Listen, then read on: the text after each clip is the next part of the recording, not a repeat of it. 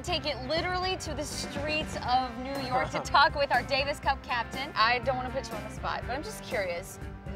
Do you think women should get paid equally? I do. I think they should. I think that it's one of the real positives about tennis that we have over most other sports. You know, women don't make nearly the kind of money in other sports that they do in tennis.